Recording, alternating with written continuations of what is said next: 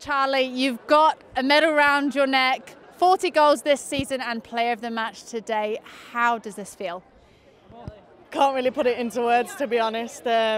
Absolute shift from the girls. Obviously going down to 10 is not ideal, but with the group of girls that we've got, we still had belief and we knew that we could do it, and that's all that mattered, even if anyone else wrote us off.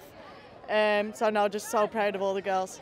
And also your first season in Scottish football, how have you found the game here and also winning a cup double? Yeah, physical in one word.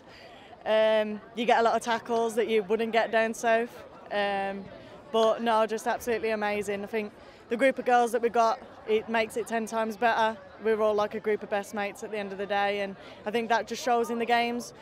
It's such as today, someone goes down, everyone's got their back, and that's how you come out with wins in situations like this. A lot of other teams would have crumbled, but no, we strive in these situations, so no, just buzzing.